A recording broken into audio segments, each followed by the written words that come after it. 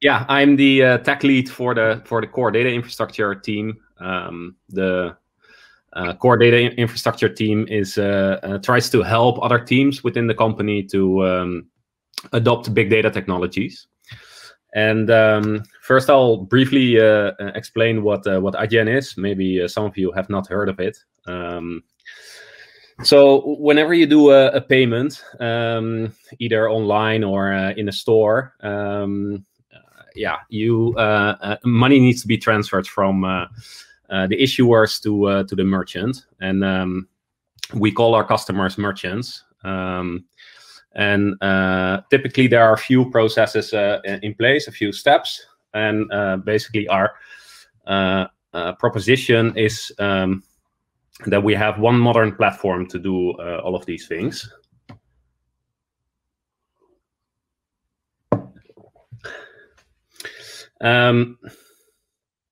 We do this around the world, yeah, we process in either through our own acquiring or through our partner acquiring. And so our challenge is basically that we have these nice applications to process all of these payments, and we had a data warehouse. So all of our applications are scaling horizontally, but our data warehouse wasn't. And so we said, well, let's fix that. Let's try to build a central data platform where all of these data can be stored, transformed, and then turned into value for our customers. And so we built this on-premise data platform. Basically, we get some configuration data from all the different applications that we have running, and then we have all these events mainly related to the payment flow, and we stream those into our big data platform, which runs on top of Hadoop. We store all of our data in HDFS. Then we use Apache Spark to process the data. And obviously, we orchestrate everything through Airflow. Well, this platform basically provides our payments platform with three kinds of artifacts. So first of all, there are the machine learning models that we can put back into the payment flow and then score in real time. For instance, to do some optimizations or to see if a payment might be fraudulent. The second sort of artifact that we ship are reports to tell our customers how many payments they processed with us and how that all went, what were the different stages the payments went through. And then third of all, we have insights. So let's say we do some anomaly detection and then figure out whether or not everything went okay. And then if there was some anomaly, we can notify whoever is interested in that. So we're running our data platform on-prem, so we're not in the cloud, which gets us some interesting challenges, but it's also quite fun to see how everything is working and sort of working with the people directly to make this all happen. So yeah, you might say problem solved. The data platform is there, so we can do all of these things. But one of the bottlenecks that we ran into was we have all these precious artifacts that we computed on our big data platform, and then we need to bring them back to our applications and to our customers. But how we did that was not let's say ideal. So time to get to business. We started out with sort of the naive approach by just treating it as another file processing problem. And the reason that we did this was that we're a payments company, so we deal with a lot of external parties. So we have all these frameworks in place to deal with sort of files coming in that need to be processed correctly without missing any file. So basically, how this process works is that on Airflow, we had this task that writes out a certain file or a model to some out folder. And then we start a cron job on the application side.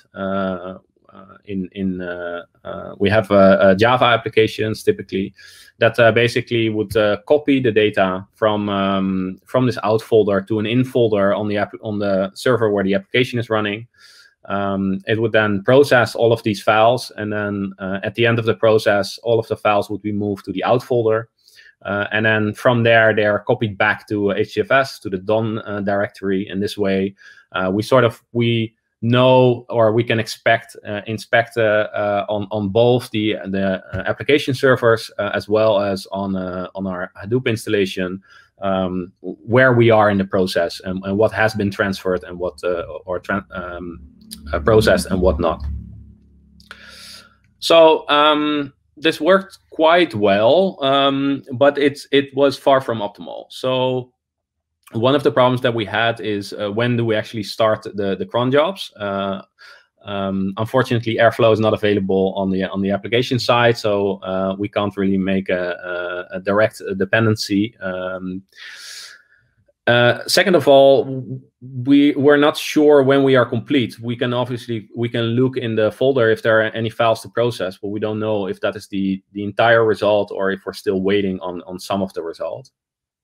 And also, if we look at the folder and we don't find anything, then we don't know where we are stuck in the process. So we know something is probably not right, but we don't know where the fault is. So we actually have to go to Airflow to check out how the DAG is doing. And then last but not least, whenever we do an undo, there was a presentation earlier from our team about our undo DAG.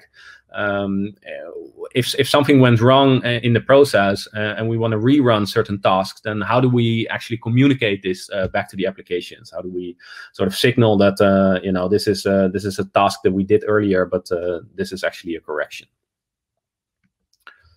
So this is why we came up with the Airflow event stream. It's basically a write ahead event log for all of the state changes of Airflow tasks.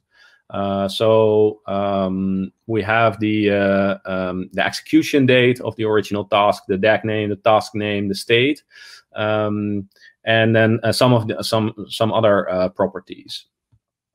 And we do this we make this event log for all state changes of all Airflow tasks and all DAGs that we run. Then on top of that, we have this custom push operator, where actually this is an operator that typically comes at the end of the DAG that actually ships the artifacts. And what it can do is it can add extra metadata about what it is shipping. And then it can either add a payload, which is a JSON directly to this message, to this event stream, or it can specify a folder and a list of files where that can then be used to retrieve the files from the application point of view. Now, on the application side, we actually have a single consumer per DAG. So that's the current pattern. And here, the consumer is responsible for the transport phase. So whether that is updating our customer portal that something is ready, or notifying customers, or simply ingesting the data in Postgres or somewhere else, that depends on the type of DAG. But this is what the consumer will do. The consumer is also responsible for storing its state. So basically, it's keeping track of how far it is in reading the queue. And this means that both systems, so both on the application side as well as Airflow itself, can go down without anyone noticing, because in the end, it's eventually consistent. If airflow goes down, the consumer just keeps on pulling until it's back up, and then it starts processing again. And the same goes for if the consumer goes down, it knows its state, so it just picks up where it left. This also means that we get some sort of free integration with our monitoring tooling. We have a lot of jobs on the application side already running and doing all sorts of things, and we have monitoring attached to that. Where basically we keep track of the last thing we did within a specific job.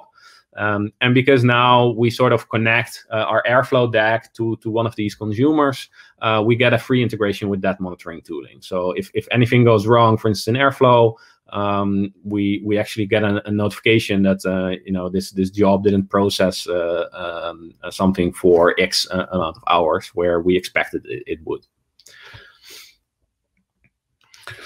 So I think one of the things that we really like about this is that we really have a separation of concern. So on the one side, we have the big data platform where Airflow is running, where in Airflow in the DAG, we keep track of all the dependencies, splitting all of the work that we need to do in different tasks and scheduling these.